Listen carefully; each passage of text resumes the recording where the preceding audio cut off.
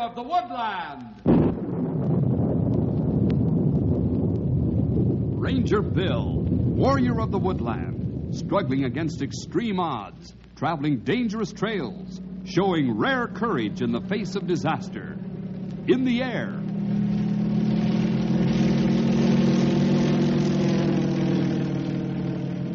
On horseback.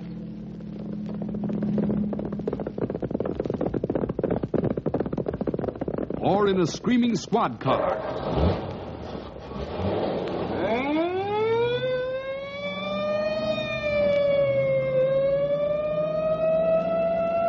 Ranger Bill, his mind alert, a ready smile, unswerving, loyal to his mission.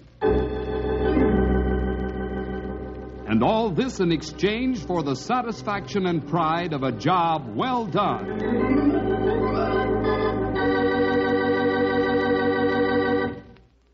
Mr. Jefferson, I'm quitting the Ranger service. Sit down, Corey. Let's talk this over. It won't do any good, sir.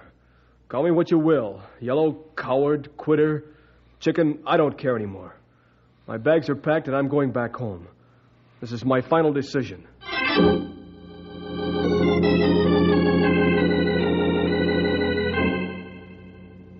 You just heard the pathetic words from a young ranger, Corey Windsor. Pathetic in the fact that the lad wouldn't let me help him. Corey was not yellow, nor a coward, nor a quitter, nor chicken. He was a frustrated young man who needed direction and help. But let me begin at the beginning. Each year after graduation exercises at Ranger School, the class is divided between Ranger districts. And the men are sent to their respective areas with orders to report to the Chief Ranger. It may seem strange that we're so tough on the newcomers, but you'll find out why. This is the morning that I'm to meet 5 new men who have just arrived from school and are waiting for me in the office. Corey, simmer down, will you? It's easy for you to say simmer down, Len. You're always cool, calm, and collected. Also top man of the class. Top man in field honors. Top man on the totem pole. Me? I'm just ordinary. No, cut it out, Corey. For the love of Mike, you wouldn't be here if you weren't a good man. Why, look at how many guys washed out of school. Yeah, easy talk for you, Casey.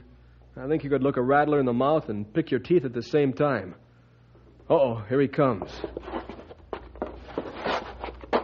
Oh, brother, my goose is cooked. Look at that uniform. Look at the build on that guy. Oh, I am looking. Wow, what's he made of? Iron and steel. Get back, he's almost here.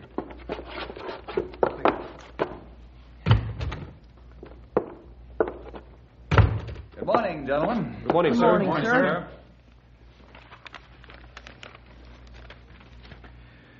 Corey Windsor. Here, sir. Leonard Kowalski. Here, sir. Fitzgerald Casey. Here, sir. I prefer to be called Casey, sir. Very well, Casey. We'll do just that. James Papakostas. I'm here, sir. Herman Klein. Here, sir. Very good. Now, gentlemen, grab yourselves a chair and we'll relax while I talk with you a bit. Okay. First of all, let me say that we're more relaxed out here than in school. My men call me Bill. We don't have any of the formality of school, but yet, on the other hand, the discipline will be tougher in other ways. The next 6 months will scare the heart out of you at times and shrink it a bit at others. Now, there's one extremely important subject you didn't take in school, except occasionally under very carefully controlled conditions. The subject is self-reliance, regardless of the circumstance. I'll repeat that. Self-reliance under any circumstances. Now, Corey, let's create an actual field problem. Yes, sir. A granddad grizzly is on the warpath. He's raiding and killing every living thing that gets in his way. He's a wise and battle-scarred old warrior, veteran of many skirmishes with man and beast. To make matters worse, he's nursing an infected tooth, and also an old wound because someone shot him but never finished the job, or else the bear finished him. Now, this fellow hates man scent, and he fears nothing, and he's tearing up the countryside. how many rangers would I send out to destroy the bear? About a dozen, I'd say, sir. Bill. No, not more than 4, working in pairs of 2. Not more than 4? Not really. Depending on my immediate supply of rangers, I might send only 2. Wow. Double wow. That's what I said when I came fresh from school.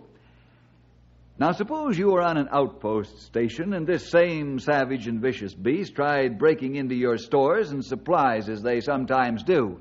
Casey, what would you do? Climb the nearest tree? He would. Well, I didn't say that to be smart, Bill. I mean it. Of course you do. But in reality, you'd have to kill that beast all by yourself. It's a case of kill or be killed because after he ate or destroyed your stores and supplies, he'd go for you. Now, fellas, in the next 6 months, you're going to learn self-reliance. How to do the job you have to do without depending on anyone but yourself. Man, that's a large order, isn't it, Bill? Yes, Len, it is. But you can't be a ranger unless you learn this lesson and pass the course. We're going to teach you to think calmly and act intelligently, no matter what problem you face.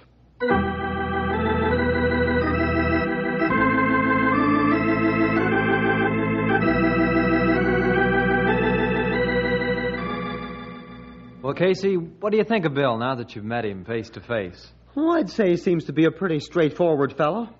I think he'll give us a fair chance. Oh, I don't dispute that. But what about all the stories we've heard? How much he expects from his men? No, you gotta discount some of them stories. You know, he's become a legend out here. Okay, but then there's Stumpy Jenkins, Grey Wolf, Henry Scott. You saw Henry in the office. He appears to be a real level-headed and experienced operator, even for a teenager. Corey, are you afraid you're not going to measure up when it counts the most? Yeah, I guess that sums it up pretty well. Ah, hogwash. You'd been washed out back in school if that were true. Uh-huh. 6 months is an awfully long time to wait to find out if you can kill a grizzly all by yourself.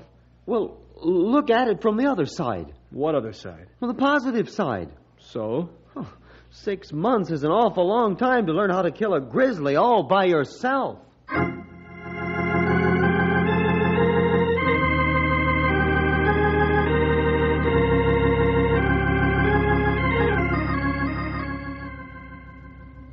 Well, now that introductions have been made all around, here's the program for this week. Herman and Jim, you'll work with Grey Wolf for 2 weeks. Casey, Len, and Corey, you'll work with Stumpy for 2 weeks. You tenderfeet ready for your initiation? Do you always take such pleasure in starting us tenderfeet up the trail of actual experience, Stumpy? Yep. A feller's got to have some amusement once in a while. Now let's get out to the horse barn and get ourselves some mounts and a pack critter and take off for the hills. What are we going to do first? Well, that's a good question, Sonny. Let me take a peek at my assignment sheet that's filed in my pocket. Uh-huh. What is it? No, nothing much. We gotta clean out a few rattler dens. Clean out a few rattlesnake dens? Yep. There's a couple of them too near the tourist trails. Pesky reptiles might up and bite somebody. Nothing to be afeared of, son. This is just routine work.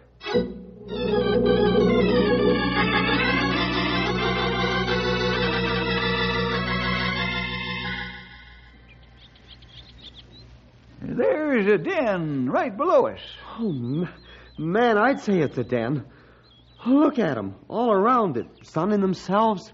Most of them aren't too big, but there's a couple of whoppers. The whoppers we gotta get. We don't get any of the rest. Well, this is a fine place to sit and pick them off with a rifle. Pick 'em off with a rifle? No, sirree. Snakes can't hear, but they're mighty sensitive to vibration. Now, we gotta be careful about stomping around, too, or we'll spook 'em. They'll scoot for the den like so many pack rats. Well, how are you going to capture them? With a snake stick in a gunny bag. Well, that means we got to get in among them. Of course. Ain't never seen a snake stick that could reach from here. I'm going down there and get to work while the sun's making them feel lazy. You fellers stay here and don't stomp around, understand? Yes, sir. You watch sharp now how I do it. 'Cause one of these days you're going to have to do it. Boy, my skin's sure trying to crawl off my bones. My backbone is turning to jelly double time. I'm never going to be a ranger. I can see that now. Oh, don't start that again. Let's watch this. I want to see how Stumpy keeps from getting himself shot full of venom. Hey, there's Stumpy. He's almost in the center where they're sunning. Yeah, and there's a big one. Wow. Did you see that? He's flipping them into a pile with a big stick. Look at him work. He ain't moving from the waist down. Look at the gunny sack. He's swinging it in front of him, and the rattlers strike at that and not him. Wow, he's got 15 or 20 piled up, and they can't get away. Casey! I hear ya. Bring me some gunny bags. Wear them extra heavy gauntlet gloves and shake a leg. Yes, sir. You fellas heard the man. Let's get down there and help him bag up the raptors. You fellas go ahead. I'll watch the horses so they don't run off.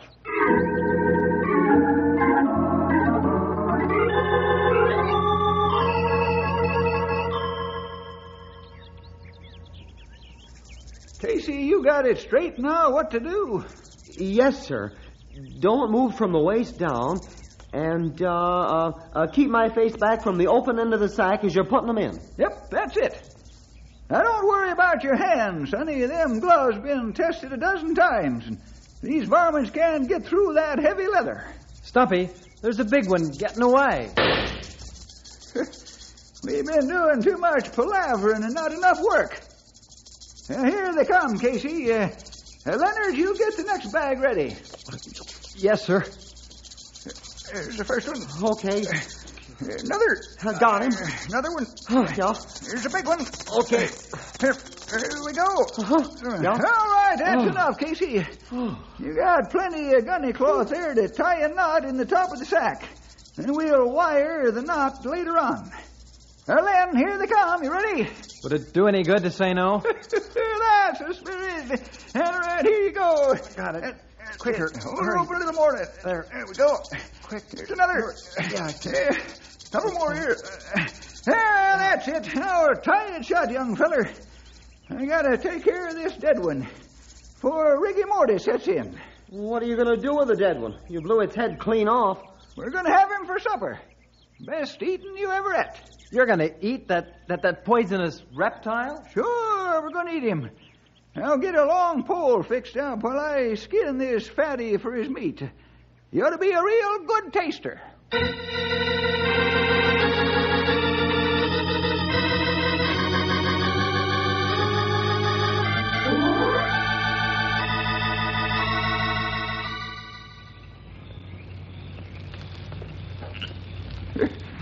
What'd I tell you? Good taster, ain't he? Yeah. But the thought of the poison. What'd you learn in school about how the reptiles are built, huh? Oh, the poison sac is in the head. Yep. You remember that. Someday you might be stranded where there ain't no other food. And rattlesnake steak might save your life. You go to someplace like Chicago and see what them stores charge for a wee jar of this stuff, almost like buying gold. What are we going to do with the snakes we've got in the sacks? Tote them up to the road and put them in the shade in the morning. When I radio in, I'll tell Bill where they're at, and the truck will pick them up and take them to the snake farm, where they milk them for making anti-venom syrup. You'll probably have 100 of the pesky reptiles sacked before we're through. Somewhere along the line, you fellers are going to have your chance to get a little first-hand experience. Now let's clean up. Take all our utensils down to the creek and scour them with sand. Then we'll set a spell and talk before turning in. Right. Here, let's go. Okay,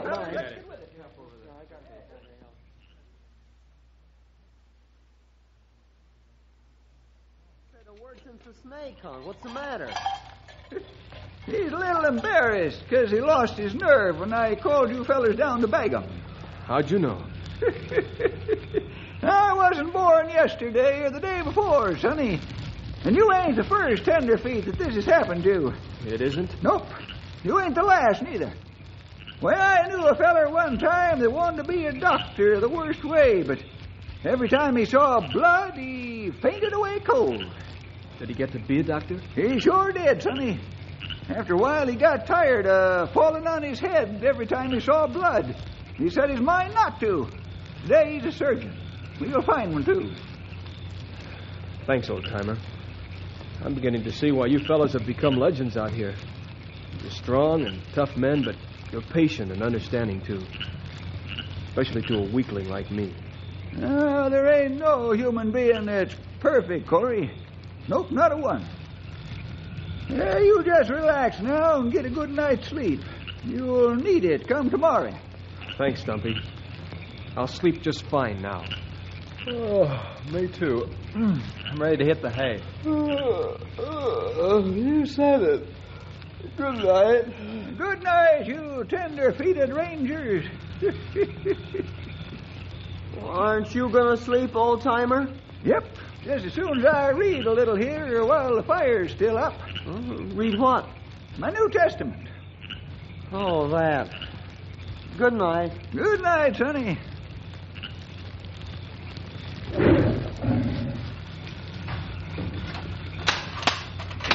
Stumpy, what's the matter? Be quiet now. Wake up Casey and Leonard. Where are we? Did you hear something? Yep. You fellers build that fire up and be quick about it. Sure. What's out there? A grizzly. A real-life grizzly? He's alive, all right. We better be, or we might not be. Well, let's get our rifles loaded and ready. No, you don't. Why not? We've got a right to protect ourselves, even if we are greenhorns. And shoot each other while you're trying to shoot the bear. You just keep that fire roaring high, and you'll have mighty good protection. In the morning, we'll take a look at the trail signs, and maybe we can tell what that grizzly is doing where there ain't supposed to be one.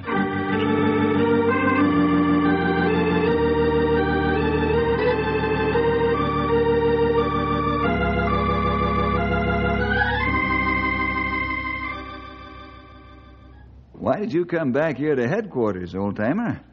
You should have run that grizzly out of the country or destroyed him. I can't agree with that, sonny. I got 3 brand spanking new young rangers with me to look after, too. Now, you got to admit that's a passable looking. But what better opportunity could they have had than to get some first-hand experience? All right, Mr. Bill Jefferson. What are you up to with all this foolish talk? What foolish talk? All right, I know you got something tickling your brain cells. But seeing as how I ain't one of them mind-reading fellers, I guess I'll just have to go along until you get ready to let the kitty out of the sack. Stumpy, I think it's time to sort out the men from the boys. You mean one of them tender-feeted rangers ain't a man? That's right. Oh, we all was skitterish when we first started out, weren't we? Which one are you defending, old-timer? Well, don't tell me your well-exercised tongue has suddenly become stricken with rigor mortis. Bill, wouldn't be fair to judge any of them young fellers yet. They really ain't had a good chance yet. Okay, Stumpy. I won't ask you to violate your loyalty principles, but I want that grizzly out of the area or shot. And I want the job done quickly and expertly. Just me and the 3 lads? Corey, Casey, and Len? There's only one grizzly.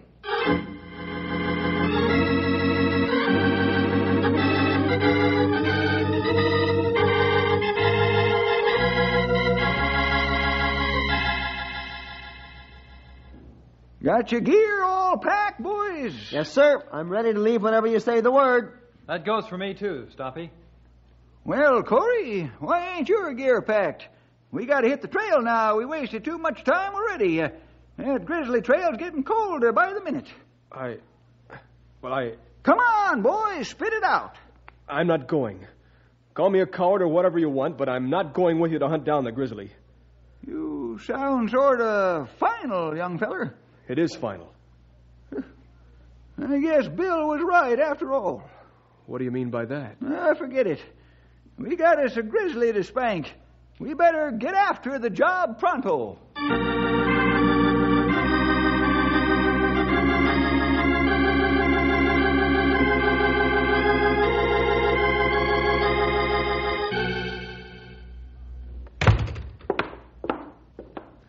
Mr. Jefferson, I'm quitting the Ranger service. Sit down, Corey. Let's talk this over. It won't do any good, sir. Call me what you will. Yellow, coward, quitter, chicken. I don't care anymore. My bags are packed and I'm going back home. This is my final decision. There isn't any transportation out of Knotty Pine until morning now. Perhaps by that time you'll calm down and think this through and change your mind. I've taken steps to prevent that. You have? Yes, sir. My father's driving here now, and he'll meet me at the hotel in half an hour. Goodbye. Please don't argue with me. I won't. Goodbye, Corey. Thank you, sir.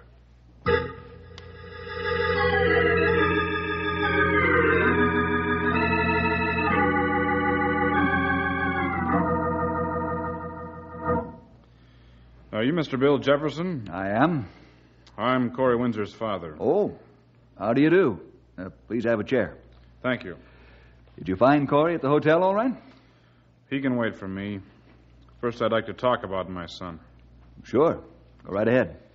Corey's written to me about how tough you are in your Rangers, Mr. Jefferson, and I'd like to know the reason why. You'll have to define the word tough, Mr. Windsor. Tough in the sense of requirements, what they have to learn and do in a short period of time. Then they're put out on their own to sink or swim. Mr. Windsor, we never expect a man to swim until he's been taught how to swim.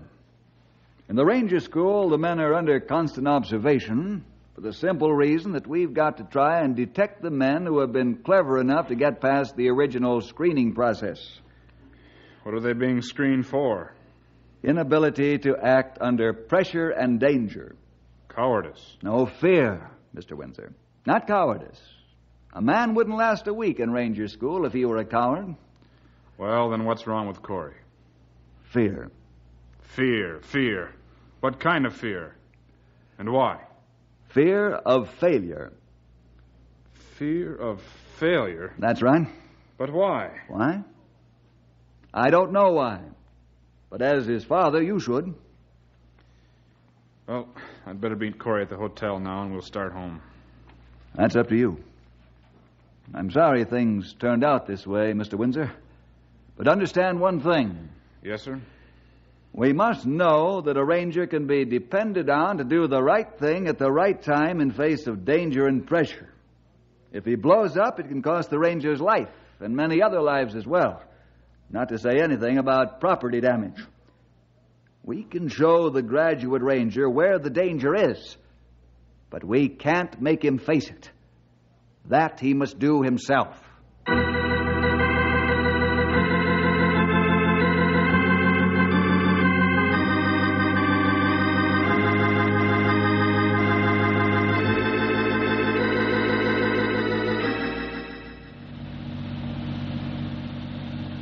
Pretty upset about this, aren't you, Father?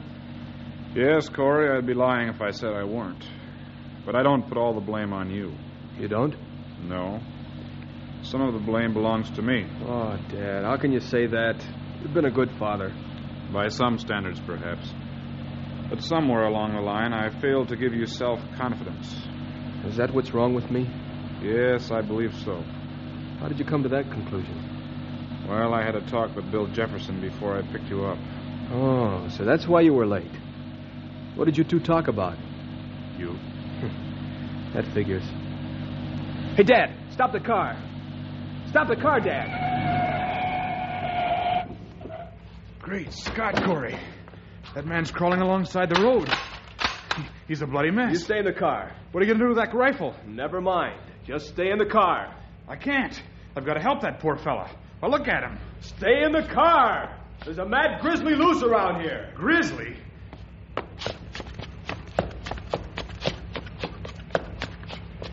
Get to the house. Family, there. Get to the house. Grizzly, jump me outside. Try to get in the house. Okay, mister. I'm Ranger Corey Windsor. I'll get my dad to take you to the hospital, and I'll go after the bear. Oh, thank you. Family and cabin over there.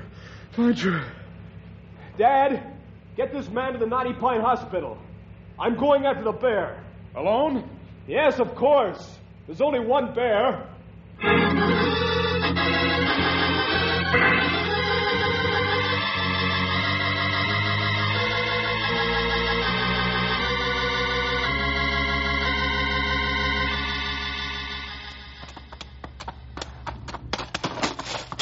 Whoa, boy. There. Whoa there. Hey, looky there, lads. There's why the horses spooked. Man, there's been fighting. Broken rifle and blood all over the place. Bear tracks. Big one. This is it, boys. Don't tie your horses. Let them loose so they can run. There's a cabin up ahead about half a mile where Sam Brown and his family live. You think Sam and the grizzly tangled here? Yep, I do. We better get into high gear and find out where the grizzly is and what he's thinking up next to do.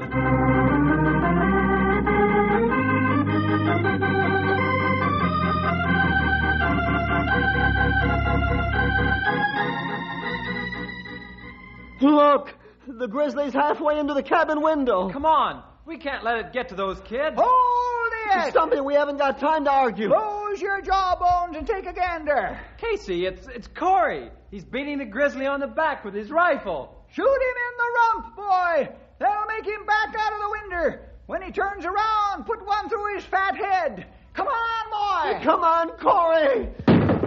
He did it, Stumpy. Watch him, boy. He's turning. Stay away from those paws. Now blast him. Shoot, Corey, shoot. That guy's got ice in his blood. The bear's gonna charge.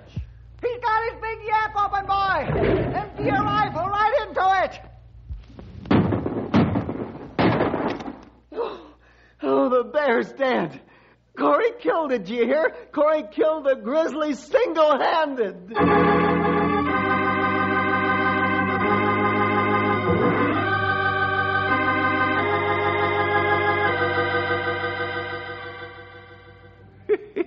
Okay, fellers. You can stop shaking now like young willers in a windstorm. Yeah, it's all over. Corey, you were terrific. Man alive, I'll say. Just a minute, fellas. Let's not heap Corey with what he doesn't deserve. Bill Jefferson, what are you doing to my son?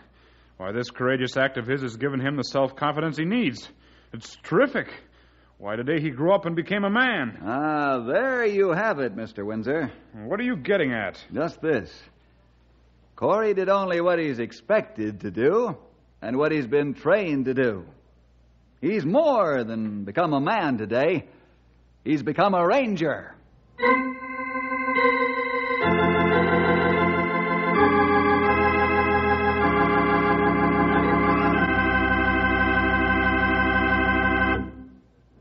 I know you're glad that Corey won out over his fear and doubts.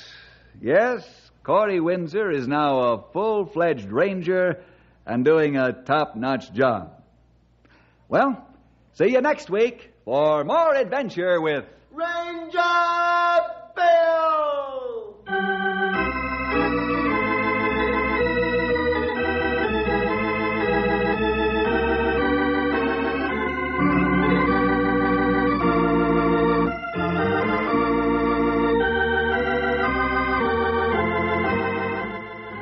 Ranger Bill was produced in the radio studios of the Moody Bible Institute of Chicago.